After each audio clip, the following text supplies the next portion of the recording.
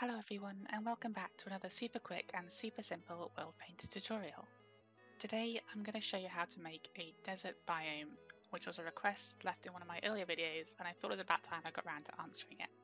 Before I begin, I feel like I should point out that a lot of the stuff I use here is actually something I learned from a Danish YouTuber called Gris1000, and the assets you need to do this will be on his channel, which I will leave a link to in the description below. Now, before I begin, I should point out that making a desert is actually quite easy or quite difficult depending on how you look at it.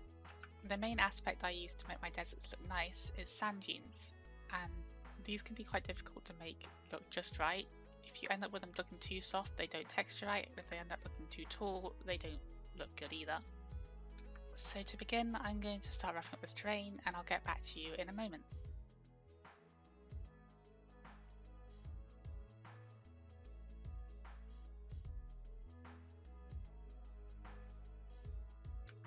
Okay, so the only brush I'm going to use here is the brush that you can get from Gris1000's channel, and it's specifically this one here.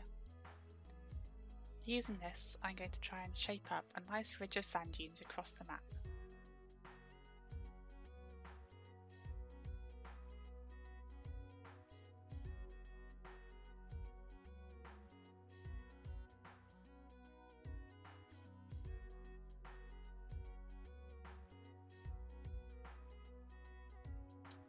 Okay, so I think this should be fine, but I want to avoid areas like this building up as they can look quite bulky when it comes to texturing, so I'm just going to try and soften them down with the brush a little bit.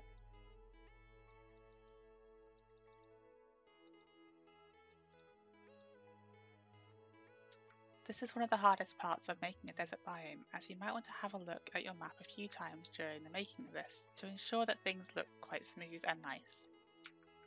For texturing, I'm going to use the same technique we used in our earlier tutorials, such as the Snowy Mountains biome, using our regular custom terrains except using sandstone rather than compact ice.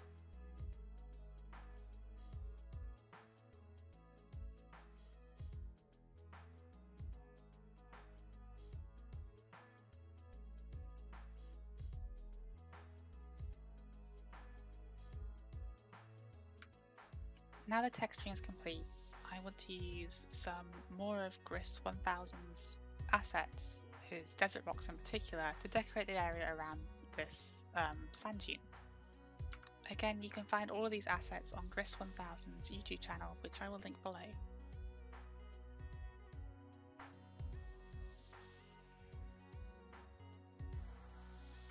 With this complete, you might want to biome the entire area in desert, or alternatively convert all the sand I've used to desert. Finally, for extra decoration, I would suggest adding some oasis surrounded by grass and palm trees. For now though, I'm going to export this map and I'll see you in a moment in game. Right, so here we are in game with the final result.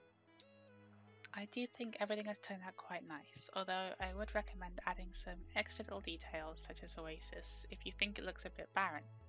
Personally, I feel like less is more in this situation, and wanting deserts to feel more open and harsh can be better in some situations. Once again, I want to stress that most of the work in this video is based on the work of Gris1000, and that he deserves full credit for all assets and styles used in this tutorial.